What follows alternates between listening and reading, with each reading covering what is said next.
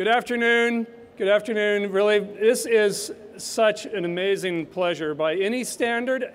All gatherings, it's always wonderful on campus, and here to actually see people in person is extraordinary. And we're so glad to have so many of you here.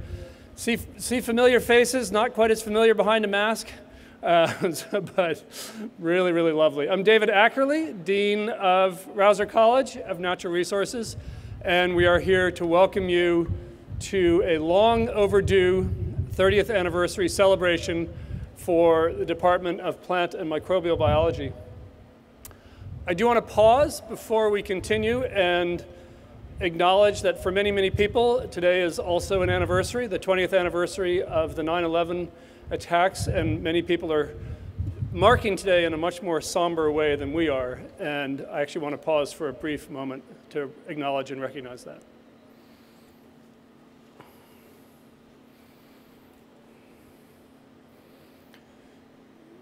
And when we think about our role, and our role at Berkeley and our role in academia, these are not unconnected events, because the world is a much more divided place than it was 20 years ago, both within the country and around the world. And I think all of us know that one of the things we do in the university is we are part of a global community, and we are one of the really important ways that people bridge across nations, across cultures.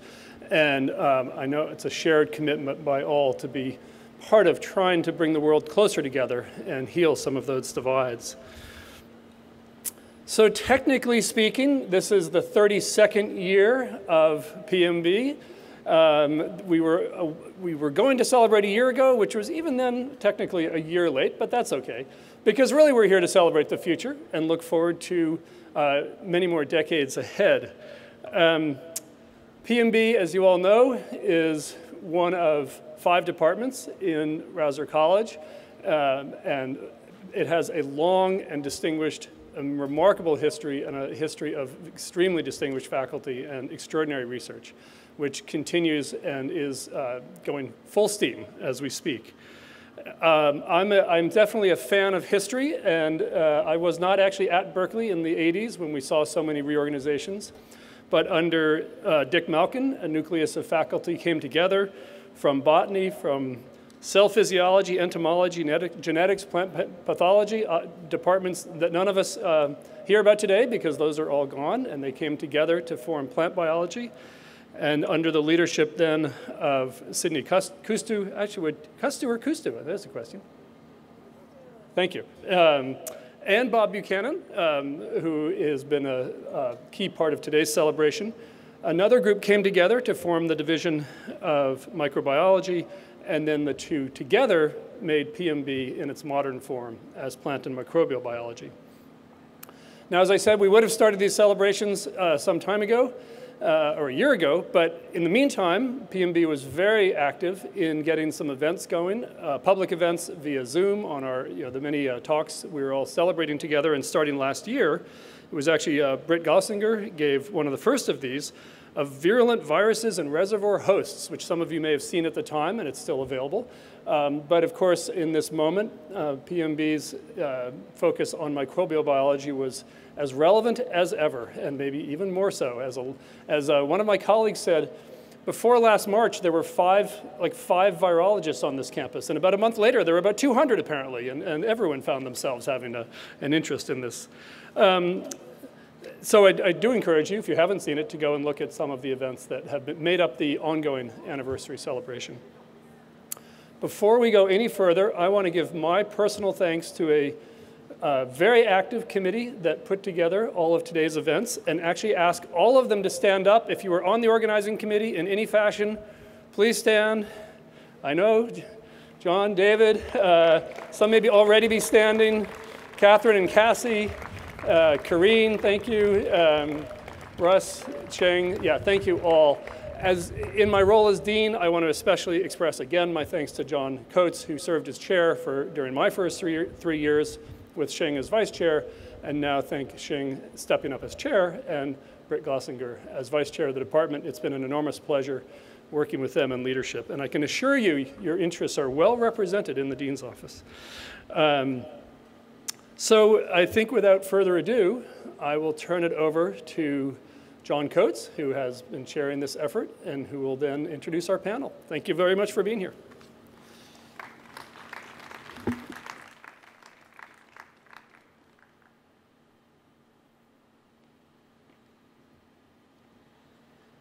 Well, good afternoon, everybody. Thank you, David, for that introductory speech. We greatly appreciate your comments. Welcome to this long-awaited gathering to celebrate our 30th anniversary. And I just want to thank everybody for making the effort to come here today. It means an awful lot to us. As David mentioned, my name is John Coates, and I just ended my term as chair of the department, and I'll be the MC for this afternoon. So by the end of the afternoon, you'll probably be sick and tired of hearing my voice. Hopefully you've already seen the excellent posters that we have had showing here, and you've had a chance to mingle and reignite your previous relationships, and have planned some events for later on today. I want to thank the students and the faculty for these posters and the effort that goes into putting them together. And in particular, I'd like to recognize my colleague, Professor Corinne Gibbs, for leading the effort in facilitating these activities and serving on both the PMB Annual Retreat Committee and the 30th Anniversary Celebration Committee to ensure the coordination. Corinne, can you please stand up and take a bow? Thank you. Thank you, Corinne. And I should emphasize that Corinne is a new faculty in our department, so it was quite a remarkable undertaking for somebody who's only been here for a year. So thank you again, Corinne. At this point, I'd also like to invite the members of our retreat committee. As you know, this is the last day of our retreat. I'd like to invite the members of our retreat committee, Joanne Strawley, the PMB Administrative Officer, Professor Ben Blackman, Professor Ceci Martinez-Gomez, our postdoctoral fellow, Monica Fisher, graduate student Colin Barber, and the graduate advisor, PMB's graduate advisor, Lynn Rivera, and the department coordinator, Rachel Collette. If you guys could all stand up, please, and take a bow and be recognized for your hard work. Thank you, guys. It's greatly appreciated. So the PMB retreat is an annual event, and the goal of it is really to introduce the incoming graduate students to life in our department and to meet their faculty and peers. And needless to say, this year's retreat really has special meaning for us all, as this is the first departmental-wide in-person event since the beginning of the pandemic. So we not only welcome the new 2021 cohort of graduate students today, but we also recognize the 2020 cohort of graduate students who spent much of their first year in isolation. We really congratulate you, and we appreciate your patience and resilience during this very difficult time.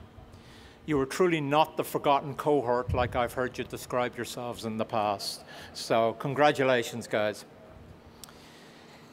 Okay, in a few minutes, we'll enjoy a keynote presentation by PMB alumnus, Professor Xing Deng of Peking University. And then we'll move on to a special panel discussion that offers really some insight into PMB's contributions to the shaping of our modern world. But before we do that, I'd like to reflect on a few things myself. The last 18 months have really been quite extraordinary for us all, and they've really been a true test of our resilience. So I want to take a moment here to really acknowledge the PMB community and to extend our warmest welcomes to everybody here today. On behalf of the planning committee, and to thank you for accepting the invitation to this event. It really is a great honor to see everybody here, and we hope that all of you, alumni, colleagues, students, parents, and friends, enjoy yourselves. And please know you're all most welcome. Our goal with this event was really to celebrate 30 years of achievements of the department. And as David mentioned, this is really our 32nd year. We had fully intended to do a big in-person event this time last year. but then the university closed down as a result of the pandemic. So the committee actually began working on this over 2 years ago, and the committee met on a bi-weekly basis for the last 18 months to plan various things. Now, we obviously, because of the pandemic, we had to do a rapid pivot and move everything to an online. And as David mentioned, we've had a great series of online events and programs to mark the special departmental milestone. So I hope that you'll check out these. If you haven't had a chance to, you'll check out these events. They are all archived online on our departmental website, pmb.berkeley.edu. So please do check them out if you get a chance. These events were developed in a fireside chat forum and focused on highly relevant topics, including the one David mentioned, virulent viruses. But we also had an event on genome editing and sustainable agriculture. We had an event on the role of social media in science communication. And we had a walking event, if you want, of the fascinating world of fungi and their role in health and nutrition. And we wrapped up this series then last May with a career panel, which was composed of 9 PMB alumni from a diversity of career fields who answered many questions and from attending graduate students and postdocs regarding job opportunities in their various fields. So right now what I'd like to do is to thank the various faculty, student and alumni panelists who've played a role in these various events over the last 18 months. And particularly I'd like to call out Professor Britt Glossinger, Professor Brian Staskowitz, Professor Pam Ronald, Dr. Kat Adams, Professor Arash Kamali, Professor Cameron Thrash, Dr. Iman Sylvain, Professor John Taylor, Professor Tom Bruns, and Dean Ackerley as well. So thank you all for your efforts and your help in these events. So I really want to particularly welcome the amazing students and postdocs and to remind you guys, you are truly the basis of this department and have been throughout the entire history of this department. I really am delighted that we can share this event with you today, and we look forward to continued interactions with you in the future. I also want to welcome our alumni and let you guys know that watching you flourish in your various careers has been a great pride of the department. We are nothing if we can't watch that. Your success is our success, and every measure of our success is based on your achievements. And we hope that today represents the continuation of a long engagement into the future. And obviously to my colleagues, both past and present, your expertise, your energy, and scientific endeavor is very much appreciated and truly is the core of this department and has been throughout its history and will be into the future. On behalf of the PMB community, we want to offer you thanks for all the wonderful professional and personal contributions you make to the daily, on a daily basis, to the research and educational mission of our department and to the university. And finally then, I'd like to welcome our many new PMB faculty who have joined us during the most difficult of times over the last 18 months and who this is really their first visual representation of the department as a whole. So please join me in welcoming Professor Rachel Brem, Professor Ben Williams, Professor Corinne Gibbs, Professor Ceci Martinez-Gomez, and Professor Patrick Shee. If you guys can stand up and accept a round of applause.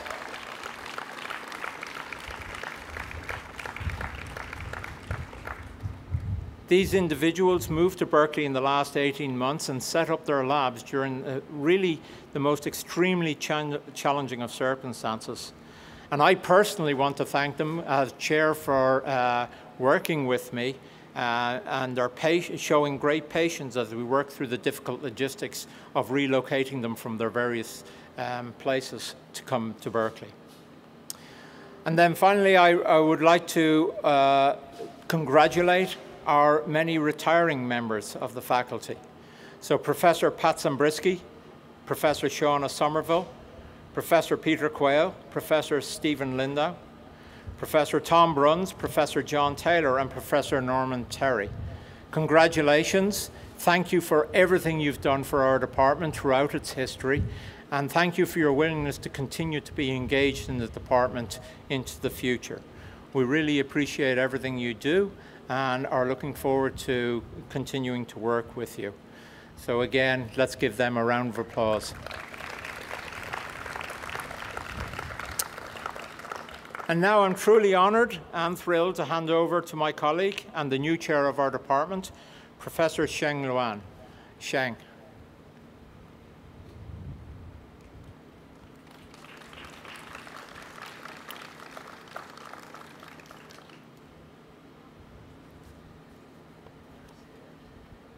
Yeah, over here. Oh, man cannot jump. All right.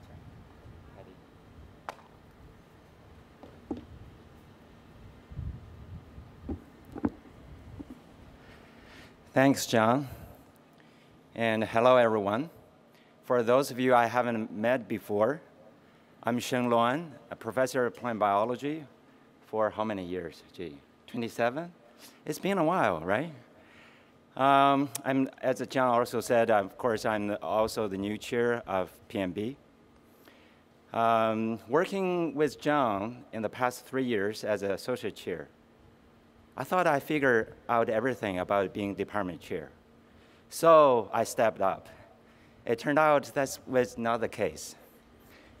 I was wrong. In the past 2 months,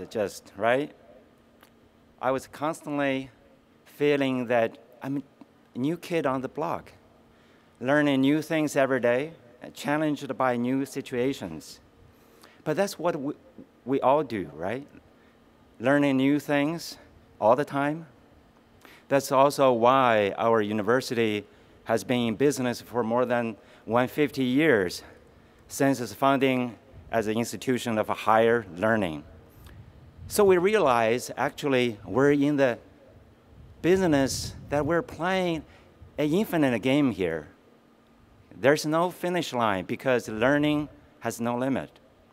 So like our great university, PMB has been doing great. As you heard from John and David, I'm not going to repeat all those achievements and appreciation for our community. But one thing for sure, the new faculty we recruited during the past few years will immensely balance our faculty structure.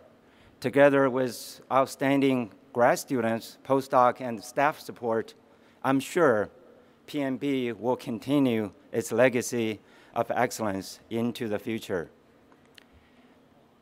As a department, in the past few years, we've been through a number of crises, including the pandemic.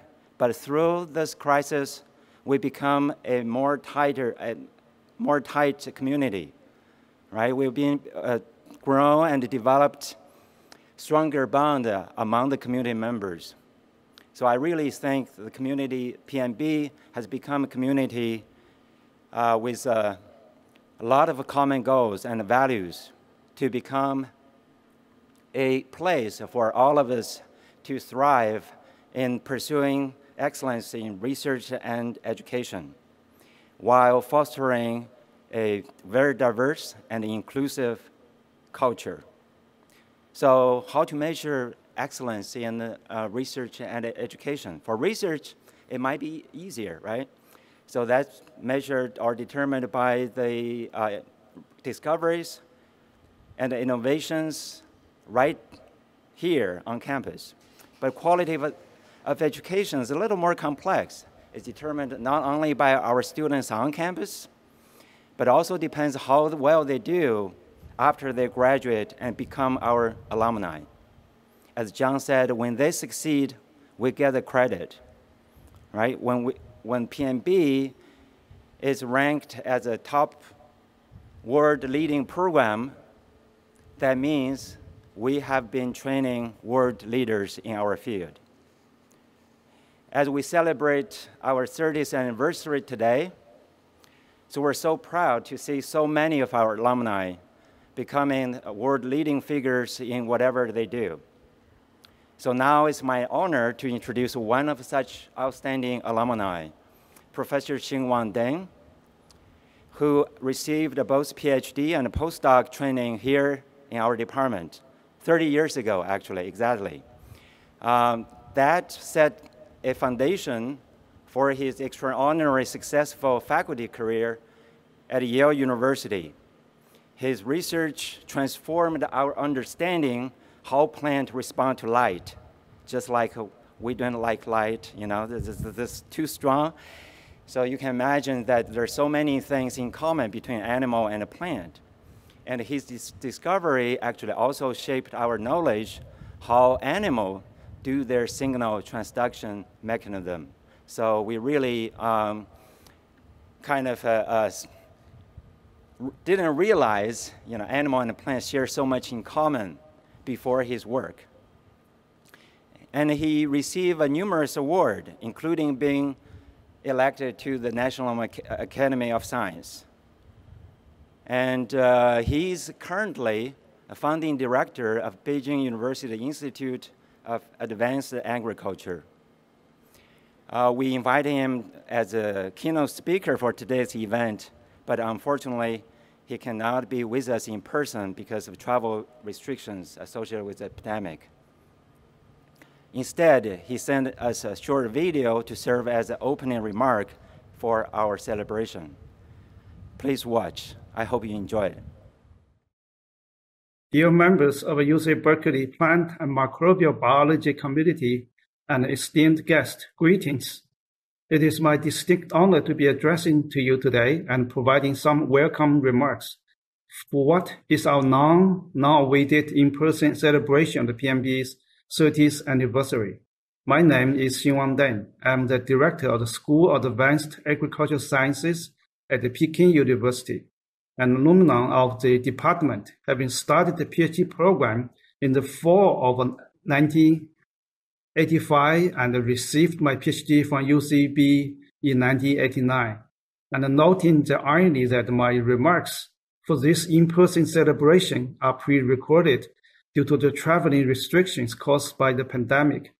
Allow me to say how great it is to be with you on this special day today. As I said, I received my doctorate from Carl in 1989 after 4 fantastic years learning and growing professionally and personally as part of PMB's community of scientists. Berkeley, 1989. It was such a happy time in my life. Not only was I learning from the dedicated fellow students and expert professors. In fact, Professor Krishna was my mentor and a doctoral advisor. And Dick Markin was my PhD committee member and as well as the director of a graduate study. Thank you, Dick. But I was also married to my wife, Dr. Ouwei, a fellow PhD student of the program. 1989, what was happening after that year? I want to switch to a few PPT slides for sharing with you all.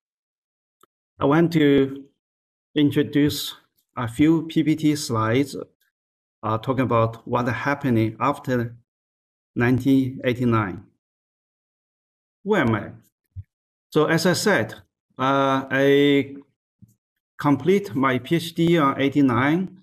Afterwards, I went to the Plant Gene Expression Center, USDA Berkeley joint venture for postdoc. So this lasts until the end of 91. In January of 92, I went to Yale University, joined the faculty there, working through the assistant professor, associate professor, full professor, and eventually end with an endowed professorship. In April 2013, I was elected to the Academy of the U.S. Academy of Sciences. And after that, July 1st, 2014, I resigned from the Yale and joined the faculty of Peking University. So why is happening that? I That has to do where I was from. This is a picture showing the hometown where I grew up, the house here, and the view from the front porch. So it is evident that this is a small mountain village where I grew up. So I was very passionate about the countryside, the village, the farmers, and I always wanted to do something to improve and change the situation there. The memories of my home village, these are the things that I was encountering when I was young. The plowing the land, planting the rice, and sort of things. Herd the sheep, and doing all the routine farm duties. The childhood pictures. So I wanted to do something that would improve and help the farmers, the village. So the first thing I came to Peking University was to suggest and get approved to set up a school of advanced agricultural sciences, Peking University. This was founded October 14, 2014. So about 3 months, I joined the faculty. The two disciplines that was actively set up in the last 7 years or so was the agricultural economics and the policy studies, and the agrobiotechnology and the plant molecular genetics. This is the area that I'm interested and educate for. One idea that came up during that early time is that the research and development need to be done in the forefront of agriculture. So after I joined the Peking University, and just a year after that date, in July 23rd of 2015, I visited Weifang of Shandong province and looking for a new site for set up a new research institute. And indeed, I find this is the right place because Shandong is the biggest agriculture-related province, and Weifang is the leading city in that area. So this is just a perfect place. So starting then and until the June of 2018, several years, we went through a serious discussion involving Weifang, Shandong province, Tedaville University, Peking University, and eventually agreed up to build up a new campus for the institute and also get the approval of an annual budget for the institute. The construction began in 2018, June 15, 2018, and excitingly, it was done in 3 years, and we moved in July 10, 2021. So this is just about 2 months ago. So this is great new place. I'm to show you this is just in the process, one the negotiation and agreement signing event. This is the governor of the Shandong province then. This is me representing Peking University to sign this collaboration. So where is the site?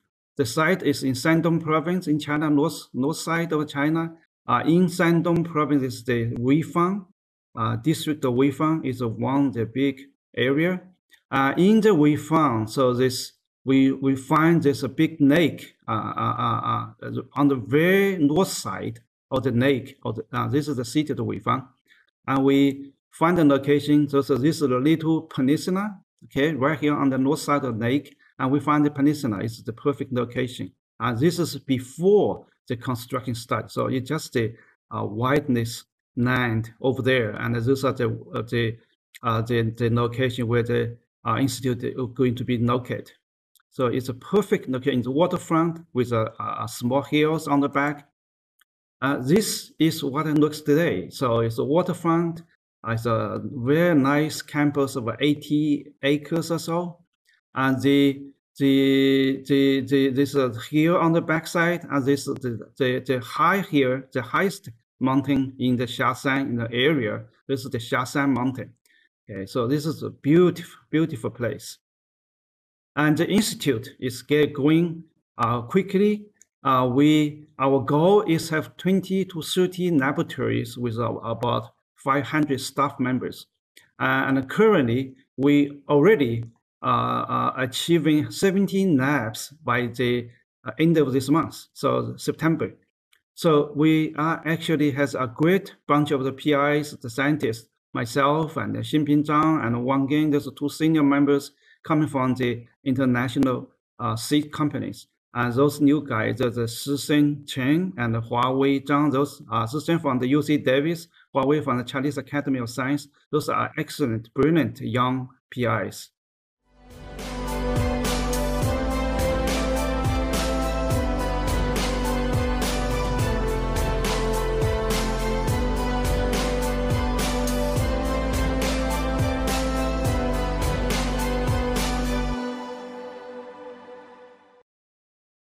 I hope you all like the PPT photos and the short videos. This is the new location where I spent most of my time nowadays. One lesson I have taken away from those 18 months or so is the world is a small village. Good science conducted by good people for the public good is not only boldness, it is our best way forward. And when I say our best way forward, I'm referring to our entire planet. Our scientists have shown and continue to show time and time again the value of doing strong science, of doing the right thing, science as international diplomacy. I'm so proud to be part of the community that is always asking how and who it can help. Who can we empower today so that our scientist champions can do more to advance the public good tomorrow? So I invite you, dear friends, to raise a glass or wave a napkin or just clap your hands and share a smile with the person next to you. I invite you to celebrate PMB's glorious 30 years history while envision the next 30 glorious years as our community of global scientists, our scientist ambassadors, continue to link hands, minds, and test tube, no doubt, to usher in a brave and exciting and inclusive new world. Thank you, and enjoy the rest of your special day. Thank you.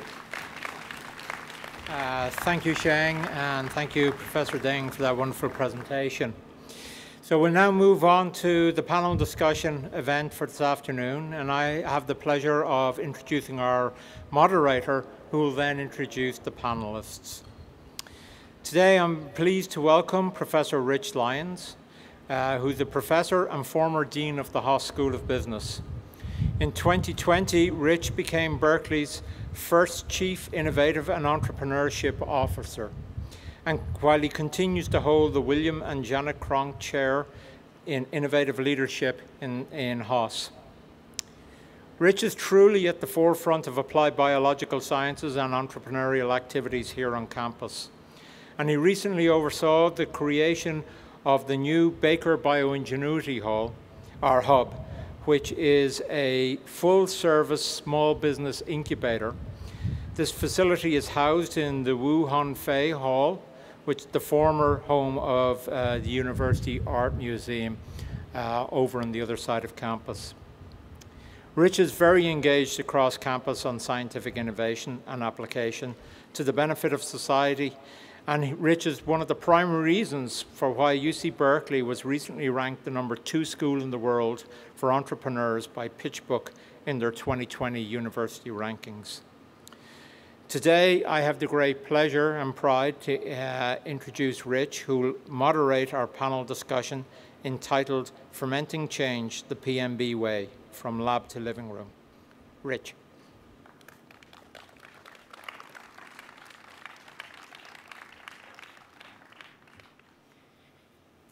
Thank you, John, and thanks to the whole department. It's a pleasure for me to be here, and I do get to introduce this remarkable panel. Just a couple of quick comments before I do, though. You know, I was an undergrad here at Berkeley, and I wish I had seen what you've seen, all of you have seen, some of you really just getting started. So I'm an economist. That was the field I chose.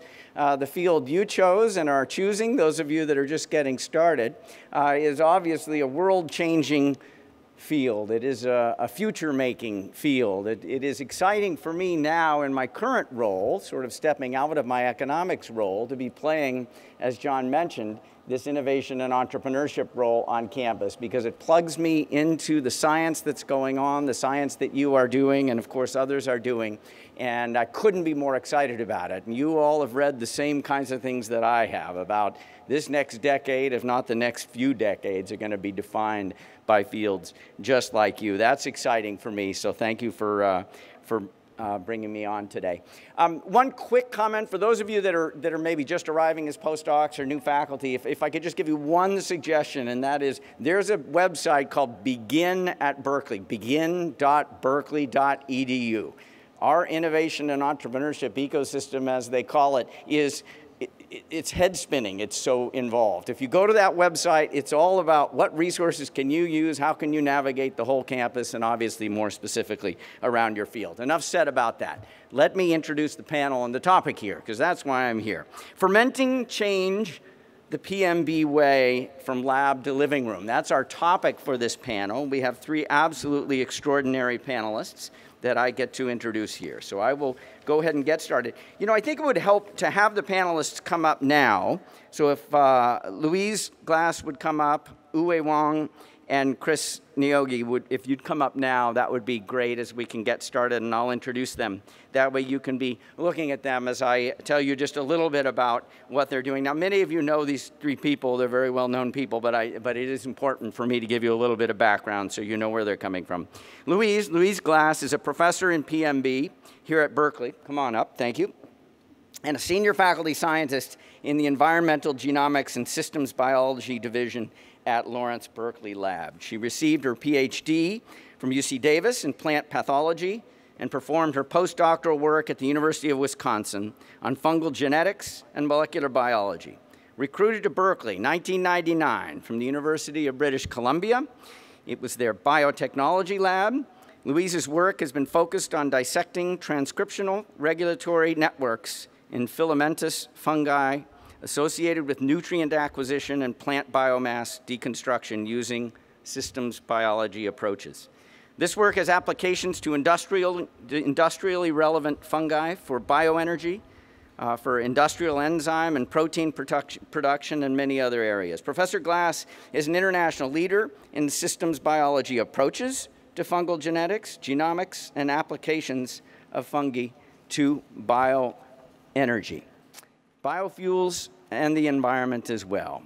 She is the Fred Dickinson Chair of Wood Science and Technology, a Fellow of the American Association for the Advancement of Science, a Fellow of the American Academy of Microbiology, a Fellow of the Mycological Society of America, and was elected to the National Academy of Sciences in 2021. Ouwei Wang. Dr. Wang graduated from UC Berkeley with a PhD in microbiology from Professor Coates' lab. That was 2018. After spending several years elucidating the molecular mechanisms of microbial perchlorate respiration, he transitioned his research focus from environmental microbiology to bioprocessing. He leveraged the fundamental knowledge of microbial metabolism to build applied molecular tools, including a contamination control technology that prevents microbial contamination in bioreactors. After graduating from Berkeley, Ouwei founded Pow.bio, a startup that provides intelligent fermentation services to the growing synthetic biology industry. Pow.bio helps synthetic biology companies to test, to validate, and to optimize their fermentation processes and to produce their first kilogram of product. Chris Niyogi. Chris is a professor also in PMB, an HHMI investigator, Howard Hughes Medical Institute, and a faculty scientist in the Molecular Biophysics and Integrated Bioimaging Division at Lawrence Berkeley Lab. His lab uses unicellular algae and plants as experimental organisms to study how photosynthesis is regulated and how photosynthesis might be improved to help increase food production and carbon sequestration. He received his BA in biology from Johns Hopkins, an MPhil in biochemistry from the University of Cambridge, and PhD in biology from MIT. He did postdoctoral research at the Carnegie Institution's Department of Plant Biology at Stanford. Since joining the faculty at Berkeley in 1997, he has received a Presidential Early Career Award for Scientists and Engineers, a Searle Scholar Award, the Melvin Calvin Award from the International Society of Photosynthesis Research, and the Charles Albert Scholl Award from the American Society of Plant Biologists. Fellow of ASPB Award. He has been elected as a Fellow of AAAS and the National Academy of Sciences. He teaches the genetics section of Bio 1A, General Biology, upper division lecture, and lab courses on algal biology, and a graduate seminar on plant and microbial photosynthesis. 3 absolutely remarkable people, a fun topic when thinking about sort of the frontiers. So I'll start with the department and this question. So there is a unique PMB way of doing things. As you think about what that looks like from your perspective, whether it's a little bit more researchy or a little bit more on the alumni side, what is this secret sauce? What is it that makes PMB so special? Why don't we start with you, Louise? Great. Yeah, it was really, these questions are really great because they helped me reflect my career at PMB. And I think the secret sauce is the department itself and the colleagues and the graduate students and the postdocs in this department. You guys are amazing. And it's a highly collaborative, highly forward-looking community that asks, what if? What can we do? You know, so don't recognizing limitations, but actually recognizing opportunities. And so I've been really the beneficiary of many of those opportunities over the last 20 years, including Novartis, EBI, the proximity of Lawrence Berkeley National Lab and interaction with scientists up there. It's all been, and other departments on campus. It's really been a fantastic journey for me. Thanks for that. Ouwei, how about, please? Yeah. Thank you, Rick, for the introduction. So for me, I think there are 2 major aspects of the secret sauce from PMB. One is the emotional support. The other one is the connection. So we are a fairly small department, relatively speaking, so that everyone knows everybody. So even for me, I'm a super introvert, but when I came to PMB, I still had the opportunity to really speak and know everybody. So that was extremely helpful because, as you know, science, there are up and downs, and the up can be very high and the low can be very low. Like your rotation project may not work until the last week, or you may not have good data until you're like the 5th year. So having people that going through a similar process with you and helping you, support you is extremely helpful. Not only providing scientific helps, but also emotional support. And the second thing is connection. Again, we're a relatively small department. So when we actually, for example, when I after I graduate, start having professional meetings with other people. If someone else is from PMB, you really realize you're sharing this unique PMB bonds. For example, a few weeks ago, I actually met Stephen Smith from Kathleen Ryan's lab in a professional meeting. And then it was like, oh, hi, how are you? And, you know, this connection really goes a long way. And then it doesn't help you to get things done, but it definitely helps you to open doors. Thanks. Chris, thanks. Yeah, I think the secret for PMB is really in our name, the combination of plant and microbial biology. I think that, especially 30 years ago, was a really unique combination of disciplines in a department. And it's one that has since been, well, other departments have tried to replicate. And I think that interface between plants and microbes is an extremely crucial one, and it's going to become even more important over the next decades as we grapple with climate change and the associated changes in our environment that are happening. Yeah, I think even today, I see in all the new faculty that we're hiring that kind of interface between plants and microbes. And I think that combination is just extremely powerful and has led to a lot of our success over the last 30 years. Thanks for that. I think we will go ahead and reverse the order. I won't always go to you first, Louise. Thanks for taking that first question. So the second question is really about how the research and the teaching landscape have changed over the recent years. And I just want to call people back to a comment that was made in the introductory remarks about an event on scientific communication and how social media and other ways of communicating our results have changed. That's just one element of how some of the landscape has changed. But some thoughts on how that teaching and research landscape have changed for you, Chris. Yeah, I think in terms of science communication, one of the big changes has been the move towards open access publishing. I think that's been a really welcome change for the way we do science, and I really am a big fan of open access publishing and putting articles on bioRxiv at the time, that we're ready to share our results with the world. I'm a little bit old-fashioned in that I don't use a lot of social media for publicizing the work that our lab does, but I think that's a really nice way to communicate, and I encourage students and postdocs to do that, and I don't know, maybe I will get a Twitter account someday. I've been a little bit discouraged from doing that over the last few years, but it could be a good idea. Well, there are a lot of people quitting such accounts, but in any event, it's used well, it can be productive. Over to you, Ouwei.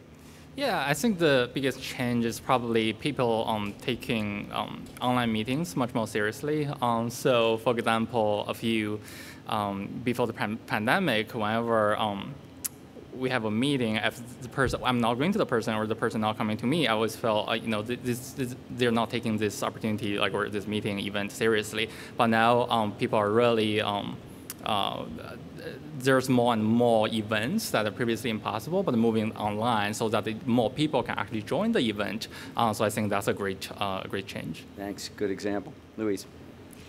So I think both of those spheres have really changed over the past 30 years. When I first started at UBC and also here, there wasn't a lot of emphasis placed on teaching. I think that's really changed over the past 20 years.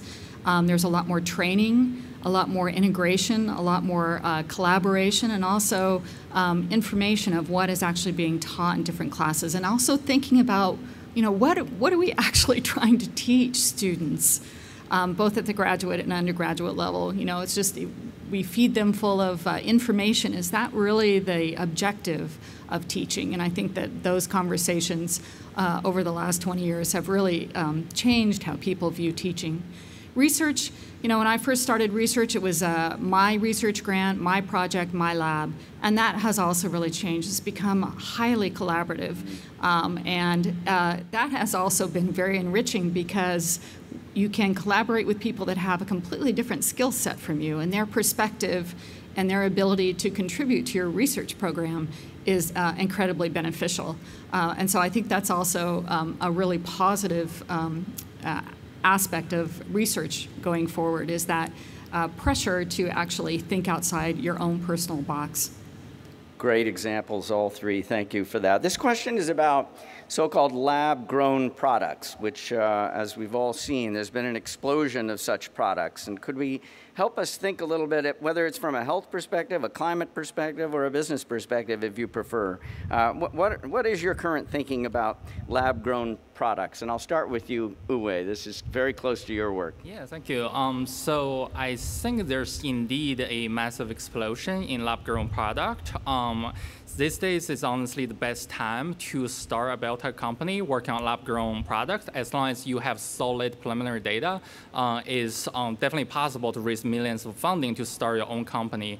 For example, I know Kulika Chunwang from Glass Lab actually started a food additive company based on synthetic biology. So there's definitely inspiration to produce high quality, healthy food, and there's inspiration to reduce the carbon footprint associated with food production. And I think the challenging part is really the business, because all these inspirations are really built on the foundation of having a solid business model. It is relatively straightforward to produce a product at laboratory scale, spending thousands of dollars to produce 1 gram of meat, which costs a few cents, honestly. But it's a whole different story when you try to scale up that process to a bigger to scale up and to facing the global market. The market is there. It's a great the market is there, and it's a great business model. But then the challenge is really, can we have the technology in place and really rush it through within a few years to achieve the cost economics that actually make a business case? Thank you for that. Chris, why don't you go next? Thanks. Yeah, this is a little bit further from my area of expertise, I guess. But I'm a big fan of plant-based meats and cheeses, for example, and I think the whole space around bioproducts and food ingredients made from plant-based genes and microbial genes is really interesting. There are a lot of startup companies in this space right now, as Ouwei mentioned, and I really am interested to see where that goes. I think it could make a very significant impact in reducing the carbon footprint of the way we produce and consume food. And this is, if I can just pop in there, I mean, there's another area where there's just lots of other departments on campus that are running with some of these themes, right? Engineering just being one of many, many examples. So if that's your area and you're just getting started in it, make sure you're spanning the boundaries on this campus. Please, Louise. Yeah, my perspective is fungal. So I'll say that right up front. And it's a super exciting time, in my opinion, to work on fungi. So there are a number of people in my lab who went to work for Perfect Day, which makes vegan ice cream out of fungi. Impossible Foods that makes part of their products out of fermentation of yeast. Of course, with yeast, we have beer, wine, and bread.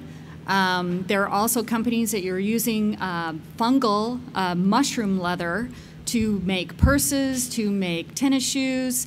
And I think really the sky is the limit. And so this is, I think, actually a really terrific opportunity for postdocs and graduate students in our department to think again, what new things, you know, who would think of making ice cream out of a fungus? You know, it's just like but that particular company is now a multi-million-dollar company. So there are lots of opportunities for new ideas for using microbes for food, for biofuels, for seed amendments, for carbon sequestration, and lots of economic and industrial opportunities for companies to exploit basic research that we do here on campus.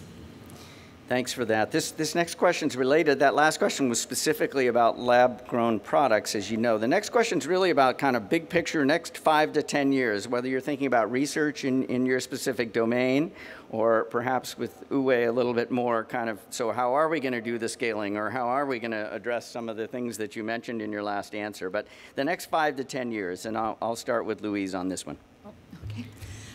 Yeah, I think there are a lot of opportunities, and so there are many more tools to probe bacteria and fungi and other microorganisms, algae, that were available in the past. I'm thinking of CRISPR-Cas. And so it really allows the development of these new systems to do novel things, and also sequencing to understand the ecology of organisms in nature, doing metagenomics, for example, and how perturbations affect those populations. And so I think that the advent of this new technology really opens up opportunities to exploit those systems, for example, carbon sequestration and seed amendments and agriculture. Thanks for that.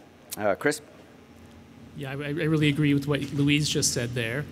I see a big challenge for the next 5 to 10 years is taking our fundamental mechanistic understanding of biology and applying it to problems like climate change. I really think this is an existential problem for humanity that we need to address, and I plan to devote much of my time remaining here at Cal to try to do just that.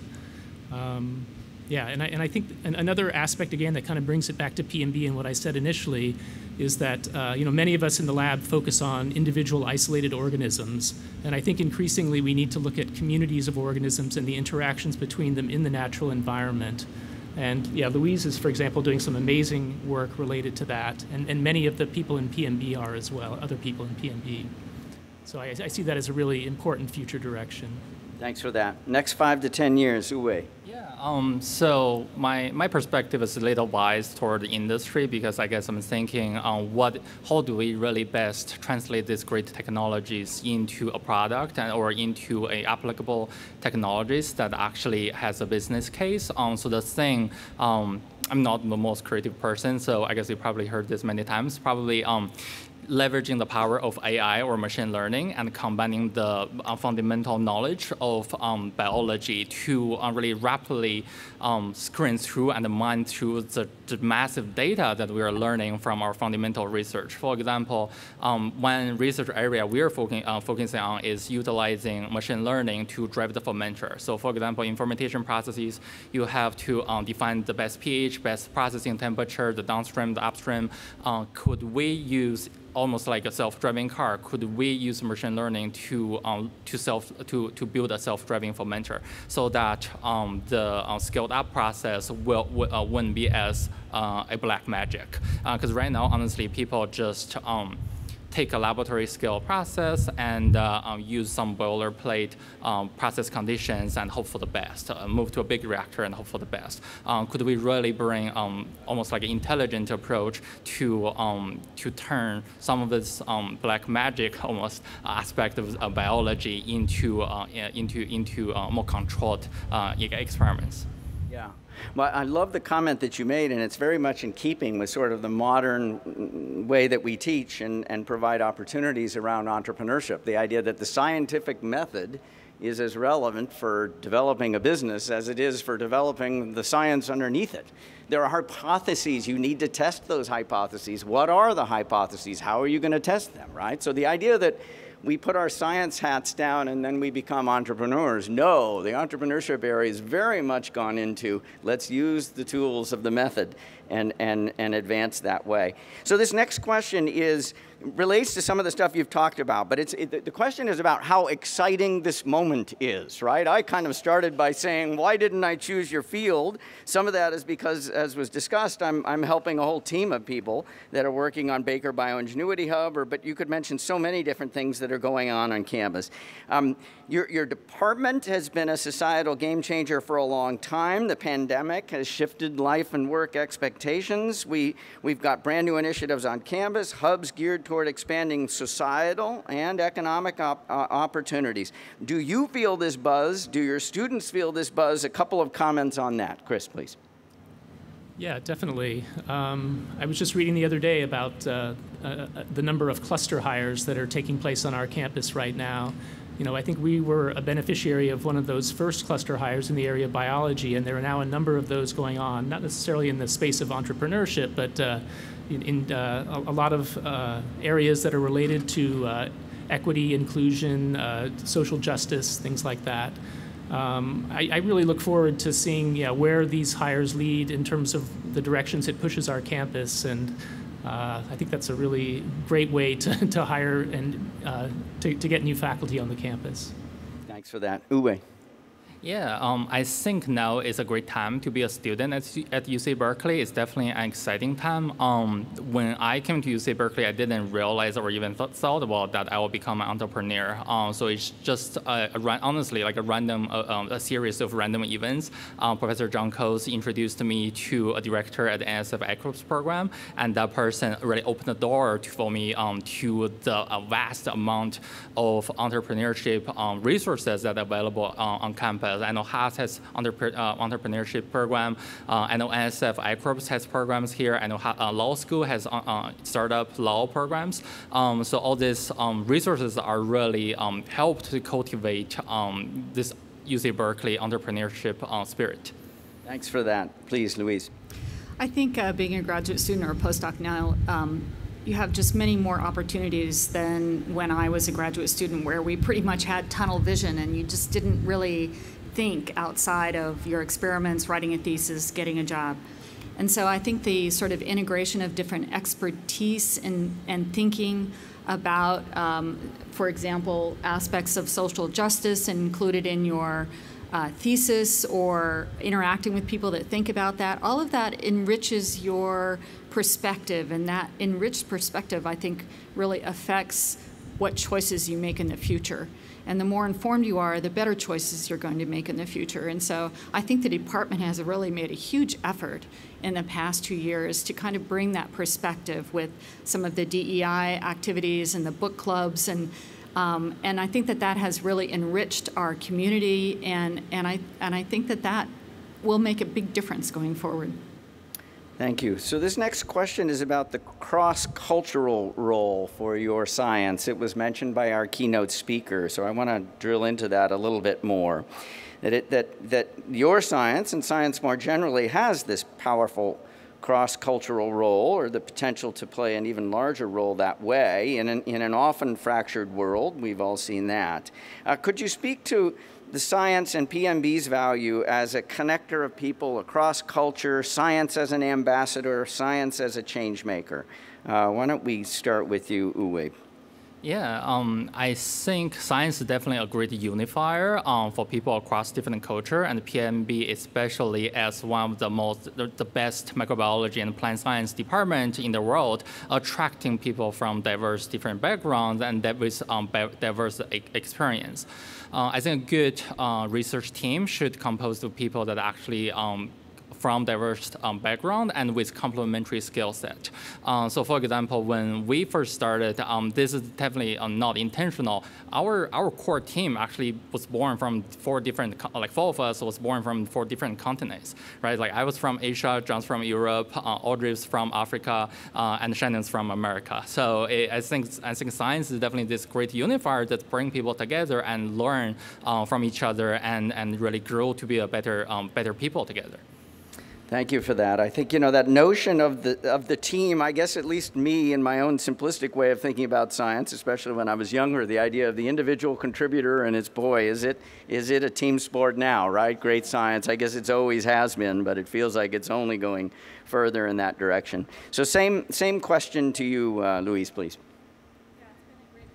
Pleasure in my life to have all of the people who worked with me over the years, and many of them are from diverse backgrounds, diverse places, and it has been not only great on a personal level, getting to know people and working with them over the years, but also on a cultural level because they bring a different perspective because they come from a different place on Earth. And so I think that that's really beneficial. And so there you have diversity of backgrounds, but I think also to kind of go back to something that I talked about before, that you can also have diversity of perspectives and diversity of expertise. And I think that that has also been something that's been really enriching, is having people from different expertise, proteomics, metabolomics, protein structure to go along with our genetics, machine learning. And that is also, I think, an important aspect of this place and this department for sure. Thanks for that. So did you get a chance to answer that one, Chris? Not yet. Please, to you. Yes? Yeah, this is not necessarily specific to PMB, but I think the cross-cultural aspects of science and how international it is really one of the most enjoyable aspects of science. So whether it's like a lab potluck where you have dishes that are prepared by people from all over the world, or the chance to go to international conferences and meet colleagues in other countries, that is really an amazing thing that we're able to do. And it's made harder now, but in some ways Zoom has actually made that even more accessible, the ability to communicate with colleagues all across the globe. We need your glue. We need your glue. The next 3 questions are a little bit more personal, so I'm going to ask you to open up a little bit here. Who do you admire, and why? Louise, could you start on that tough question? That is a tough question, and I did think about it, and I felt like, well, I don't have a favorite person, I guess. And so the thing that popped into my head was the department. I really value the department and all the different voices in the department, from undergrads all the way up to emeritus, and staff. And so I think that has been a real pleasure for me, and that's who I admire and I value, are the people that are around me every day. Love it. Love it. Well, at some level, we're all volunteers, and you are here because you feel that way, and it is a great thing for all of us that you do. Thank you for that. Ouwei, why don't you go next? Thanks. Yeah, so I have massive amount of respect for people just don't give up. That, especially in science, right? It's so easy to give up. You work on a project, it doesn't work, you just leave. I know a person worked on a project for many, many years and persevered to the end and published a great paper in the end, and even discovered evidence for a new carbon fixation pathway. That's Israel Figueroa. I really have a lot of respect for him, and I think that's also part of the PMB spirit, that we just keep attacking a difficult problem from all different angles, and in the end, we solve the mystery. Thanks for that, Chris. Yeah, it is a tough question, and I'm going to, I guess, make it kind of personal. I really admire my mom, Audrey Stevens. Yeah, she was a scientist like me, but she, like Xing Deng said, came from very humble beginnings, growing up on a small family farm in Nebraska. Was one of the first to get a PhD from the university she went to, did a fellowship at NIH, was a co-discoverer of RNA polymerase, and was elected to the National Academy the same year that Brian Staskowitz was, actually. So yeah, I'm just incredibly proud of her, and I just admire her so much, yeah.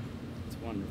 Thank you for that. Thank you for that. The next question is related, but a little different. As so many of the people in this audience know, that the quality of the mentors / sponsors in your life just have a fundamental impact on what you become and the opportunities available to you. And it's important that we pay that back, pay that forward. But could you talk a little bit about, specifically about mentoring? It may connect to who you admire answer, but who's played a role as mentor to you specifically, and what made them great mentors? Chris, could you do this one first? Sure, yeah.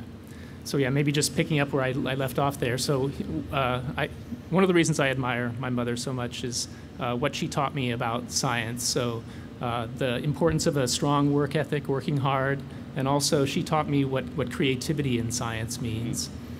And then in PMB, I want to give a shout out to Russell Jones, who has been my senior faculty mentor for the entire time that I've been here. He was actually the chair of the search committee when I was hired.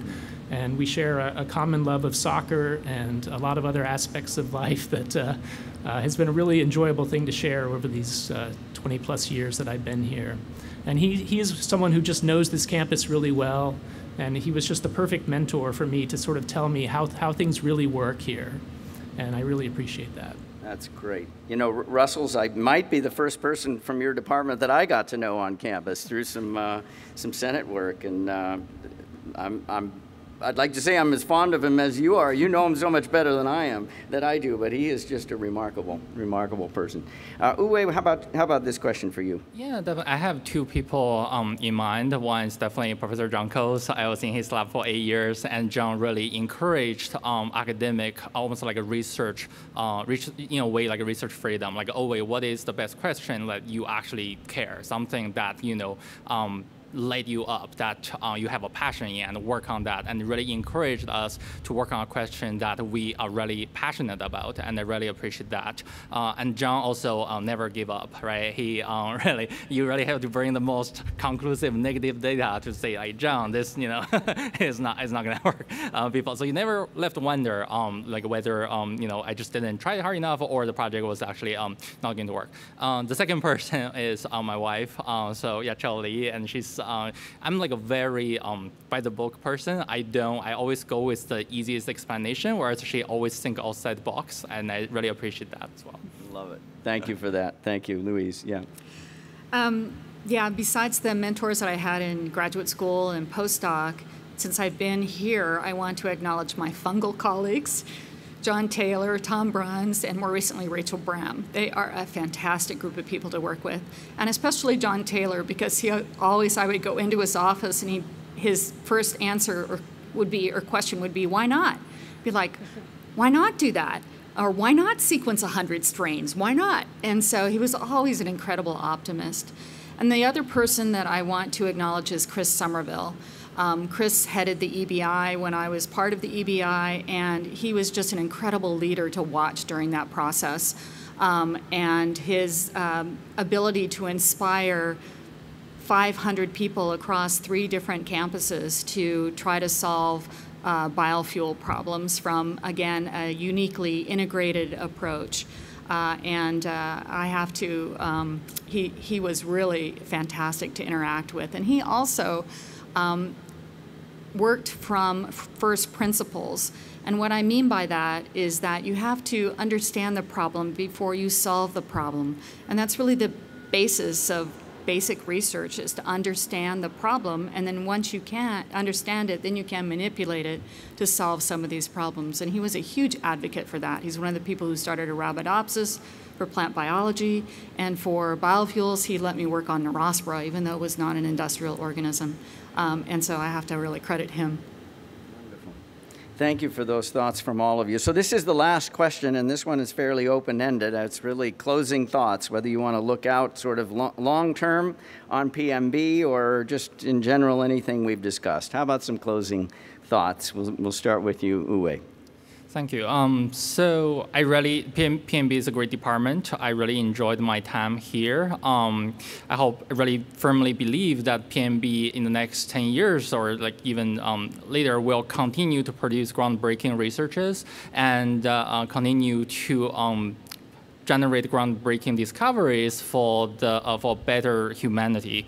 Also, I really hope that PMB continue to unleash the entrepreneurial spirit of UC Berkeley, so that we help people, to translate these groundbreaking technologies, discoveries to applicable technology and products to make an impact to the society. And yeah, and in the end, hope to see you all again 10 years later in the next 10-year anniversary. You're here. Maybe in 8, because we'll be due. Oh, yes. Louise, we'll go next to you, please. Okay. Yeah, I just want to, it's very exciting to have new faculty in our department and very vibrant new faculty. And so actually yesterday at the PMB retreat was the first time that I've met many of the new faculty that were hired in the last 18 months. And so that was really exciting. And so I really look forward to seeing where the department evolves over the next 20 years. And I'm really also hoping that there's some wine left. Because I didn't have any before now. So that's my final word. Looking out long term, Louise, thank you for that. Over to you, Chris. Yeah, I agree with Louise that the new faculty that we've hired over the last 5 years or so has really made me very optimistic about the future of this department. I think there was a time, like when Louise was chair and I was chair, when we were very concerned about the future because we could see this retirement cliff with all of our outstanding faculty approaching retirement age, and we were not able to hire new faculty. And the new faculty are really the lifeblood of the department, and they bring all kinds of creativity, new approaches, new ways of thinking. And from what I've seen so far, we're in really good hands for the future. Thank you all so much. I think just one quick comment, and that is, I think when we ask kind of about why does this institution exist, it's one of society's most important assets, and I think for all of us, it's at the end of the day, it's about impact. It's about long-term impact, but it's about impact. And when we start thinking about whether it's the fundamental research we do or the translation, as Ouwei pointed to it, that we do of that to really improve society, it feels to me, as a relative outsider, like your department has never had more opportunity to contribute both on the, the upstream side of that and on the downstream side of that. So it's super exciting to me. Let's give these 3 wonderful panelists a hand, please. Thanks.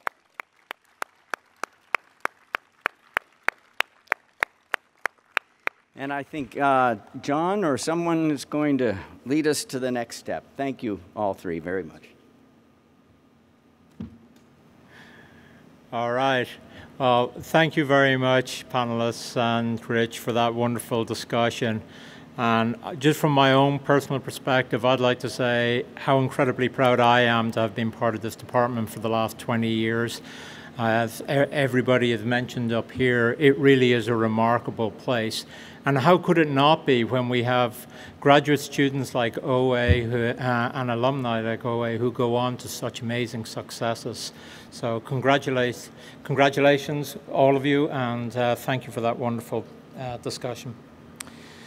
So now it's my pleasure to introduce Professor Corinne Gibbs, who will announce the Student 2021 Poster Awards. Corinne?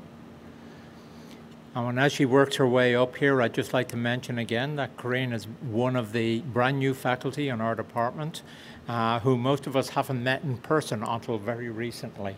I was fortunate enough to have met her long ago because we interacted during the whole interview process.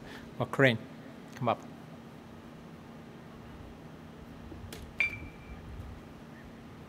Thank you again for everyone participating in the retreat and the poster pitches.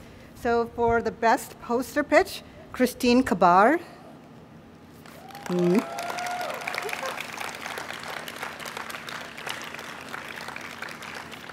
We will save this in Joanne's office for her. And then for best poster presentations, we have 2 winners, Sebastian Fernandez and Adrian Belancourt. Come on up if you're here still.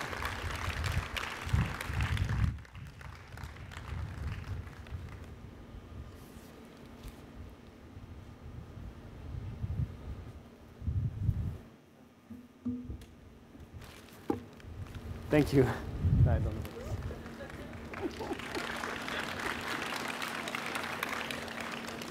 And so that concludes our program for today. We have some refreshments afterwards over here at Pat Brown's. And thank you again.